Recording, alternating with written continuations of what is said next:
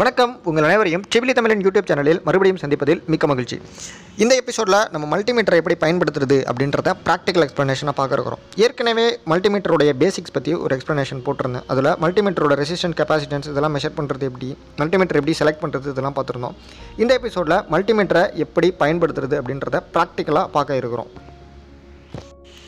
என்னோட கையில் இருக்கிற multimeter Fluke 115 true RMS digital multimeter. இந்த மல்டிமீட்டரை பயன்படுத்தி நம்ம AC voltage, DC voltage, milli volt measurements, resistor, capacitor, diode, AC voltage மற்றும் ஏசி கரண்ட்டோடைய ஃப்ரீக்வன்சி இது எல்லாத்தையும் மெஷர் பண்ண முடியும். இந்த மல்டிமீட்டரோட மெஷர்மெண்ட் நம்ம ஒவ்வொன்றையும் தனித்தனியாக பார்க்க இருக்கிறோம். அதுக்கு முன்னாடி இந்த மல்டிமீட்டரை நம்ம டெஸ்ட் பண்ணுறதுக்கு தயார் பண்ணுறதுக்கு அதோடைய மல்டிமீட்டர் ப்ரோப்ஸை அதோட டெஸ்ட் ஜாக்கில் நம்ம கனெக்ட் பண்ணணும். டெஸ்ட் ஜாக்கில் பிளாக் கலர் வயரை நான் காமன் அப்படின்ற இடத்துல அட்டாச் பண்ணுறேன். பாசிட்டிவ் அதாவது இந்த ரெட் கலர் வயரை நான் வோல்டேஜ், ரெசிஸ்டன்ஸ் இதோட மெஷர்மெண்ட்டில் அட்டாச் பண்ணுறேன். இப்போ நம்ம மல்டிமீட்டரை டெஸ்ட் பண்ணுறதுக்கு தயாராகிடுச்சு. இந்த மல்டிமீட்டருடைய ப்ரோப்ஸில் எந்தவித பிசுரும் இல்லை அப்படின்றத நம்ம ஃபஸ்ட்டு கன்ஃபார்ம் பண்ணிக்கணும். அதுதான் நம்ம டெஸ்ட்டை ஆரம்பிக்கிறதுக்கு முன்னாடி செய்ய வேண்டிய முதல் வேலை. மல்டிமீட்டரோட ப்ரோப் எந்தவித ஓட்ட செல், ஒட்டு, கிளிசல் எதுவுமே இல்லை அப்படின்றத நம்ம கன்ஃபார்ம் பண்ணிக்கணும். பிசிறி இல்லாமல் இருக்கிறது நம்ம தெரியாமல் ஏசி மெஷர்மெண்ட் பண்ணும்பொழுது தெரியாமல் வயரை தொட்டு ஷாக் வாங்கிக்காமல் இருக்கிறதுக்கு நமக்கு ஹெல்ப்ஃபுல்லாக இருக்கும். மல்டிமீட்டரோட ப்ரோப்ஸை கண்ணால் பார்த்தோம், தொட்டு பார்த்தோம், நம்ம எந்தவித பிசிறும் இல்லை அப்படின்றது கன்ஃபார்ம் பண்ணதுக்கு பிறகு அதை எலக்ட்ரிக்கல் வெரிஃபிகேஷன் பண்ணணும். எலக்ட்ரிக்கல் வெரிஃபிகேஷன் நம்ம பண்ணுறதுக்கு மல்டிமீட்டரை பஸ்ஸர் மோட் அல்லது கண்டினியூட்டி மோட் அப்படின்னு சொல்லப்படக்கூடிய மோடில் நம்ம செட் பண்ணிடணும். கண்டினியூட்டி மோடில் செட் பண்ணிவிட்டு நம்ம ரெண்டு ப்ரோப்ஸையும் டச் பண்ணோம் அப்படின்னா பீப் சவுண்ட் கிடைக்கும். அந்த பீப் சவுண்ட் கிடைக்கிறது மூலமாக நம்ம கன்ஃபார்ம் பண்ணிக்கலாம் மல்டிமீட்டரில் ஒரு ப்ரோப்லேருந்து இன்னொரு ப்ரோபுக்கு எலக்ட்ரிசிட்டி ஃப்ளோ ஆகுது அப்படின்றத நம்ம கன்ஃபார்ம் பண்ணிக்கலாம். இப்போ நம்மளோட மல்டிமீட்டர் டெஸ்ட் பண்ணுறதுக்கு தயாராக இருக்குது. முதல்ல நம்ம டெஸ்ட் பண்ண போகிற விஷயம் AC voltage. AC voltage measure பண்ணுறதுக்கு நம்ம மல்டிமீட்டரோட நாபை வோல்டேஜ் ஏசி அப்படின்ற இடத்துல செட் பண்ணிக்கணும். அப்புறம் நம்ம மல்டிமீட்டரோட ப்ரோப்ஸை கையில் எடுத்துக்கணும். ப்ரோப்ஸோட எண்ட் பாயிண்ட் எதுவும் டேமேஜ் இல்லைன்னு கன்ஃபார்ம் பண்ணிக்கோங்க. நான் ஒரு ப்ளக் பாயிண்டில் போய்ட்டு இதை இன்செர்ட் பண்ணுறேன். ஏசியை பொறுத்த வரைக்கும் ஃபேஸ், நியூட்ரல் அப்படின்னு சொல்லிட்டு ரெண்டு டெர்மினல் இருக்கும். இந்த ஃபேஸ் நியூட்ரல் எப்படி கண்டுபிடிக்கிறது அப்படின்னு கேட்டால், as a rule of them ஜென்ரலாக ரைட் ஹேண்ட் சைடு ஃபேஸ் இருக்கும், லெஃப்ட் ஹேண்ட் சைடு நியூட்ரல் இருக்கும். இதை நீங்கள் டெஸ்டர் வச்சு கூட கண்டுபிடிக்கலாம். வித் ரெஸ்பெக்ட் டு கிரவுண்ட் வச்சு கூட நீங்கள் கண்டுபிடிக்க முடியும். இப்போது இந்த மல்டிமீட்டரில் நான் வைக்கும் பொழுது ஃப்ளக்சுவேஷன்ஸ் இருக்குது ரீடிங்கில். இந்த ரீடிங்கில் இருக்கக்கூடிய ஃப்ளக்சுவேஷன்ஸ் நம்ம கண்டினியூஸாக இதை நம்ம டைட்டாக பிடிச்சிட்டே இருக்கும் பொழுது அது ஒரு பாயிண்டில் செட் ஆகிறத நம்ம பார்க்க முடியும். அந்த வேல்யூ தான் ஏசியோடைய ஆர்எம்எஸ் வேல்யூ. அதாவது மல்டிமீட்டர் காட்டுறது ஆர்எம்எஸ் வேல்யூ தான் மெஷர் பண்ணி காட்டும் ஏசியை பொறுத்த வரைக்கும். இந்த ஆர்எம்எஸ் அப்படின்னா என்ன அப்படின்றதெல்லாம் நம்ம ஏசி தியரி பற்றி பார்க்கும்போது கிளியராக பார்க்கலாம். இப்போது மல்டிமீட்டருடைய வோல்டேஜ், ஏசி வோல்டேஜ் பார்க்குறதுல நான் ஃப்ரீக்வன்சி மோடுக்கு செட் பண்ணுறேன். இந்த எல்லோ கலர் நாபை நான் ப்ரெஸ் பண்ணுறது மூலமாக ஃப்ரீக்வன்சி மோடுக்கு செட் ஆகிடும். இப்போது அந்த ஃப்ரீக்வன்சியை மெஷர் பண்ணுறதுக்கு அதே மாதிரி பழைய மாதிரி அந்த ரெண்டு ஹோல்ஸ், அந்த ப்ளக் பாயிண்டில் இருக்கக்கூடிய ரெண்டு ஹோல்ஸில் கொண்டு போய் நான் மல்டிமீட்டர் ப்ரோப்ஸை வைக்கும் பொழுது எனக்கு ஃப்ரீக்வன்சி ஷோ பண்ணுது. 49.99 அப்படின்னு சொல்லிட்டு ஃப்ரீக்வன்சி ஷோ பண்ணுது. நம்ம வீட்டில் இருக்கக்கூடிய ப்ளக் பாயிண்ட் அவுட்லெட்டில் இருக்கக்கூடிய 230 வோல்ட் மெஷர்மெண்ட்டை நம்ம பார்த்தோம். 257 அந்த மாதிரி எனக்கு வோல்டேஜ் ரீடிங் கிடச்சிது. இப்போது நான் ஒரு குட்டி ட்ரான்ஸ்ஃபார்மர் கனெக்ட் பண்ணியிருக்கேன். இந்த ட்ரான்ஸ்ஃபார்மர் என்ன பண்ணணும்னு கேட்டால் 230 வோல்ட்டை 12 வோல்ட்டாக ட்ரான்ஸ்ஃபார்ம் பண்ணணும்.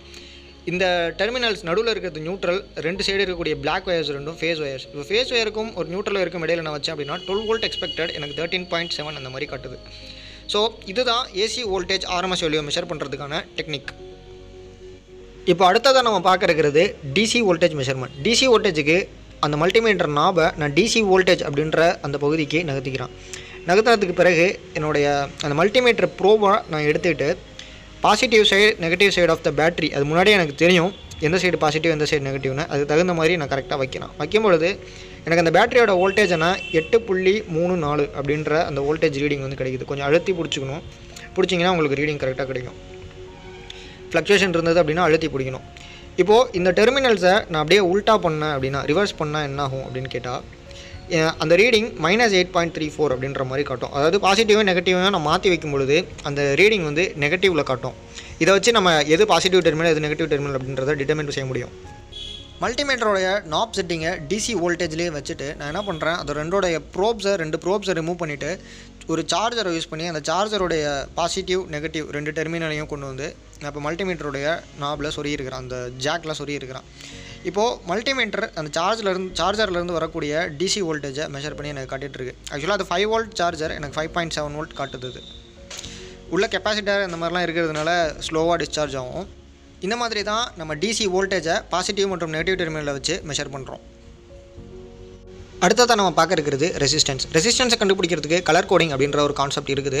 அதை பற்றி நம்ம ரெசிஸ்டர் பற்றி பார்க்கும்போது தீவிரமாக பார்க்கலாம். இப்போது ரெசிஸ்டன்ஸை நம்ம மெஷர் பண்ணுறதுக்கு மல்டிமீட்டரோட நாபை ரெசிஸ்டரோட ஓம் சிம்பிள் போட்டிருக்கிற இடத்துல நான் நகர்த்திட்டு ரெசிஸ்டரோட டெர்மினல்ஸில் மல்டிமீட்டரோட 2 ப்ரோப்ஸை வைக்கிறேன். இது பாசிட்டிவ் நெகட்டிவ் ப்ரோப்ஸ் எந்த மாதிரி வேணாலும் வைக்கலாம். எப்படி வச்சாலும் ரீடிங் வந்து நமக்கு ஒரே ரீடிங் தான் காட்டும். ஸோ இதுதான் ரெசிஸ்டரை மெஷர் பண்ணக்கூடிய மெத்தட். என் கையில் இருக்க இந்த ரெசிஸ்டருடைய கலர் கோடிங் படி பார்க்கும்பொழுது 22 ஓம்ஸ் வருது. இந்த மல்டிமீட்டரில் இதே மெஷர் பண்ணி பார்க்கும்பொழுது 21.9 ஓம்ஸ் வருது. ஒரு பென்சிலில் ஒரு கோடு போட்டுட்டு அந்த கோட்டோட ரெசிஸ்டன்ஸை கூட நம்ம மெஷர் பண்ணி பார்க்க முடியும். உப்பு தண்ணியோட ரெசிஸ்டன்ஸ், இரும்பு ஆணியோட ரெசிஸ்டன்ஸ், துருவோட ரெசிஸ்டன்ஸ், இந்த மாதிரி வேரியஸ் ரெசிஸ்டன்ஸை நம்மளால் மெஷர் பண்ண முடியும். அடுத்ததாக நம்ம பார்க்குற விஷயம் கண்டினியூட்டியை பஸர் மோட் அப்படின்னு கூட சொல்லுவாங்கன்னு நம்ம பார்த்துருந்தோம். கண்டினியூட்டி நம்ம செல்ஃப் செக் பண்ணி அந்த மல்டிமீட்டரோட ப்ரோப்ஸ்லாம் கரெக்டாக இருக்குது அப்படின்றத கண்டுபிடிக்கிறது. கண்டினியூட்டியோட யூசஸில் முக்கியமான ஒரு யூஸான ஃபியூசஸ் ப்ளோன் ஆயிடுச்சா இல்லையா அப்படின்றத நம்ம கண்டுபிடிக்கிறதுக்கு நம்ம யூஸ் பண்ணுறோம். என் கையில் ஒரு ஃபியூஸ் இருக்குது. அந்த ஃபியூஸில் இடையில இருக்க ஃபிலமெண்ட் வந்து ஹெல்த்தியாக இருக்குதா இல்லையா அப்படின்றத நம்ம பார்க்கலாம். சில ஃபியூசஸ் வந்து கிளாஸ் ஃபிலமெண்ட் மாதிரி உள்ளே இருக்கிறதுலாம் வெளியில் தெரியாது, இன்டர்னல் என்க்ளோஷராக இருக்கும். இப்போ நான் அந்த ஃபியூஸை வந்து மல்டிமீட்டர் டெர்மினல்ஸில் வைக்கும் பொழுது எனக்கு பீப் சவுண்ட் கிடைக்கும் பொழுது ஃபியூஸ் வந்து கரெக்டாக இருக்குது அப்படின்றத நான் செக் பண்ணிக்க முடியும். இப்போது என் கையில் நான் ஒரு சர்க்யூட் போர்டு எடுத்திருக்கேன். இந்த சர்க்யூட் போர்டில் வேரியஸ் எலமெண்ட்ஸ் இருக்குது, வேரியஸ் டிவைசஸ் இருக்குது. இந்த டிவைசஸ்லாம் ஒன்னோட ஒன்று இன்டர் கனெக்ட் ஆகிருக்குது. இது நான் பின்னாடி இருக்கக்கூடிய ட்ராக் மூலமாக பார்க்க முடியும், எந்தெந்த டிவைஸ் எந்தெந்த ட்ராக்கில் கனெக்ட் ஆகிருக்குது அப்படின்னு சொல்லிட்டு. ஒரு ட்ராக்குக்கும் இன்னொரு ட்ராக்குக்கும் இடையில் கண்டினியூட்டி இருக்குதா, அதாவது ட்ராக் வந்து க்ளோஸ் ஆகுதா, இடையில் ஏதாவது காப்பர் பிரேக் ஆகிருக்குதா அப்படின்றதெல்லாம் வந்து நம்ம கண்டினியூட்டி செக் பண்ணுறது மூலமாக கண்டுபிடிக்க முடியும். இது நான் வந்து பார்க்குறது மூலமாக அந்த டிவைஸ் வந்து கரெக்டாக ப்ராப்பராக கனெக்ட் ஆகிருக்குது அப்படின்றத கன்ஃபார்ம் பண்ணிக்க முடியும். ஃபார் எக்ஸாம்பிள், நான் இப்போது 2 ட்ராக்கு இடையில் வந்து இந்த மல்டிமீட்டர் டெர்மினல்ஸை வைக்கும் பொழுது எனக்கு பீப் சவுண்ட் கிடைச்சது அப்படின்னா அந்த ட்ராக் வந்து க்ளோஸ் ஆகிருக்குது அப்படின்னு அர்த்தம். சப்போஸ் எனக்கு பீப் சவுண்ட் கிடைக்கல அப்படின்னா வந்து அந்த ட்ராக் க்ளோஸ் ஆகலை அப்படின்ற மாதிரி நான் கன்ஃபார்ம் பண்ணிக்க முடியும். இது மூலமாக சர்க்யூட் ட்ராக் செக்கிங் சொல்லுவாங்க. அதை வந்து இந்த மாதிரி அப்ளிகேஷனுக்கும் நம்ம வந்து கண்டினியூட்டி யூஸ் பண்ண முடியும். அதுக்கப்புறம் கண்டினியூட்டியை பயன்படுத்தி நம்ம வயர் ட்ராக்கிங் செய்ய முடியும். எந்த வயர் எந்த இடத்துக்கு போகுது அப்படின்றத, அதாவது ஒரு இடத்துலேருந்து இன்னொரு இடத்துக்கு ரொம்ப தூரமான ஒரு இடத்துல வந்து ஒரு வயர் கனெக்ட் ஆகிருக்குது அப்படின்னா எந்த வயர் எந்த இடத்துல கனெக்ட் ஆகிருக்குது அப்படின்றத நம்ம கண்டுபிடிக்கிறதுக்கு ஈஸியாக இருக்கும். அதாவது கண்டினியூட்டி மூலமாக நம்ம அதை தெரிஞ்சுக்கலாம். அடுத்ததாக நம்ம பார்க்க இருக்கிறது டயோடு மெஷர்மெண்ட்டுக்கு நம்ம மல்டிமீட்டருடைய அந்த நாபை டயோட் டயக்ராம் போட்டிருக்கிற அந்த இடத்துக்கு நம்ம டர்ன் பண்ணி வச்சுக்கிறோம். நம்மளோட இதில் வந்து டயோடு டிஸ்பிளேயில் வருது. இப்போ நம்ம அதை வச்சு கன்ஃபார்ம் பண்ணிக்கிறேன் டயோடு வந்து ஆன் ஆகிருக்குது அப்படின்னு சொல்லி, டயோடு மோடு வந்து ஆன் ஆகிருக்குது அப்படின்றத. இப்போது நான் வந்து என்னோடய டயோடை நான் கையில் எடுத்துக்கிறேன். டயோடில் வந்து 2 டெர்மினல்ஸ் இருக்கும், அதனால தான் அதுக்கு பேர் டயோடு. ஒரு டெர்மினலை ஆனோடுன்னு சொல்கிறோம், இன்னொரு டெர்மினலை கேத்தோடுன்னு சொல்கிறோம். ஆனோட் டெர்மினல் வெறுமனே இருக்கும், கேத்தோட் டெர்மினலில் வந்து ஒரு மாதிரி சில்வர் கலரில் கோட்டிங் கொடுத்துருப்பாங்க. இப்போது நான் அந்த மல்டிமீட்டரை டயோடோட டெர்மினல்ஸில் ஆனோடு சைடுக்கு நெகட்டிவ் டெர்மினலையும் கேத்தோட் சைடுக்கு பாசிட்டிவ் டெர்மினலையும் வைக்கிறேன். அதாவது டயோடை வந்து ரிவர்ஸ் பேஸ் பண்ணுறோம். அப்படி பண்ணும்பொழுது மல்டிமீட்டரில் என்ன ரீடிங் காட்டும் அப்படின்னு கேட்டால் நெகட்டிவ் ரீடிங், அதாவது 0 ஓஎல்னு காட்டும், ஓப்பன் லைன் அல்லது ஓப்பன் லூப்புன்னு சொல்லி இதுக்கு அர்த்தம். இப்போது இதே டெர்மினலை நான் திருப்பி வைக்கிறேன், அதாவது ஆனோடுக்கு பாசிட்டிவையும் கேத்தோடுக்கு நெகட்டிவும் வைக்கிறேன். அப்படி வைக்கும்பொழுது எனக்கு 0.624 அப்படின்னு சொல்லிட்டு ரீடிங் காட்டுது, அதாவது டயோடு ஃபார்வர்ட் பயாஸ் ஆகுது. ஸோ இது மூலமாக நம்ம டயோடு கரெக்டாக இருக்குது அப்படின்றத வெரிஃபை பண்ணிக்க முடியும். டயோட் சிம்பிளுக்கு பக்கத்துலேயே கெப்பாசிட்டர் சிம்பிள் வச்சுருக்காங்க. ஸோ நான் கெப்பாசிட்டரை டெஸ்ட் பண்ணுறதுக்கு மல்டிமீட்டரை எல்லோ கலர் பட்டனை ப்ரெஸ் பண்ணுறது மூலமாக கெப்பாசிட்டர் மோடுக்கு நான் சேஞ்ச் பண்ணிக்க முடியும். கெப்பாசிட்டர் மோடுக்கு சேஞ்ச் பண்ணதுக்கு பிறகு கெப்பாசிட்டர் டெர்மினல்ஸில் கொண்டு போய் நான் மல்டிமீட்டர் வைக்கிறேன். ஸோ மல்டிமீட்டரை இதை பொறுத்த வரைக்கும், கெப்பாசிட்டரை பொறுத்த வரைக்கும் பாசிட்டிவ் நெகட்டிவ் மாற்றி வச்சாலும் ரீடிங் வந்து கரெக்டாக தான் காட்டும். எலக்ட்ரோலைட்டிக் கெப்பாசிட்டராக இருந்தால் நம்ம பாசிட்டிவ் நெகட்டிவ் கரெக்டாக வைக்கணும், அப்போ தான் ரீடிங் காட்டும். அடுத்ததாக நம்ம பார்க்க இருக்கிற விஷயம் current மெஷர்மெண்ட்டில் AC current measurement, DC current measurement ரெண்டுத்தையும் நம்ம பார்க்க இருக்கிறோம். மற்ற வோல்டேஜ், ரெசிஸ்டன்ஸ், கெப்பாசிட்டர், டயோடு இதுங்களுக்கும் கரண்ட்டுக்கும் உள்ள வித்தியாசம் என்னன்னு கேட்டால், மற்றதெல்லாம் நம்ம பேரலாக மெஷர் பண்ணுறோம், கரண்ட்டை சீரீஸில் மெஷர் பண்ணுறோம். நம்ம படத்தில் காட்டியிருக்க அந்த டயக்ராம் மாதிரி அம்மீட்டர் வந்து சீரீஸில் கனெக்ட் ஆகிருக்கணும். சீரீஸில் கனெக்ட் ஆகிருந்தால் மட்டும்தான் வந்து அதுக்குள்ளே எவ்வளோ கரண்ட் ஃப்ளோ ஆகுது அப்படின்றத நம்ம கண்டுபிடிக்க முடியும். இன்டர்னலாக மல்டிமீட்டரோட காயில் வந்து அம்மீட்டருக்கும் வோல்ட்மீட்டருக்கும் செப்பரேட்டாக இருக்கிறதுனால நம்ம டெர்மினலை சேஞ்ச் பண்ணிக்கணும்.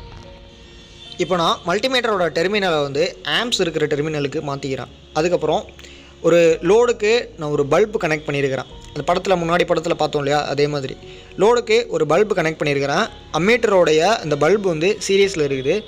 ஃபேஸை வந்து நான் கொடுத்து வெளியில் எடுத்து இந்த பல்போடைய ஃபேஸ்க்கு கனெக்ட் பண்ணியிருக்கிறேன். நியூட்ரல் வந்து காமனாக கனெக்ட் ஆகிருக்குது. இப்போது நான் இந்த செட்டப்பை சுவிட்ச் ஆன் பண்ணுறேன். சுவிட்ச் ஆன் பண்ணும்போது என்ன ஆகும்னு கேட்டால் கரண்ட் ஆனது ஃபேஸ் வழியாக மல்டிமீட்டருக்குள்ளே புகுந்து பல்புக்குள்ளே ஃப்ளோ ஆகிட்ருக்கும். ஸோ பல்புக்குள்ளே ஃப்ளோ ஆகிட்டு இருக்கிற கரண்ட்டை மல்டிமீட்டர் ஆனது இப்போ மெஷர்மெண்ட்டில் காட்டுது 0.073 ஆம்ஸ் அப்படின்னு சொல்லிட்டு காட்டுது. இந்த பல்புக்கு வாட்டேஜ் பார்க்கும்பொழுது 15 வாட்டேஜ் அப்படின்னு சொல்லி குறிச்சிருக்காங்க. ஸோ அப்ராக்சிமேட்டாக இதுக்கு 230 வோல்ட் நான் கொடுக்குறேன் அப்படின்னா இது 0.073 கன்சியூம் பண்ணுது அப்படின்னா 16 வாட் அப்படின்னு சொல்லி எனக்கு கால்குலேஷன் கிடைக்குது. இது 15 வாட் மார்க் பண்ணியிருக்காங்க. So obviously right.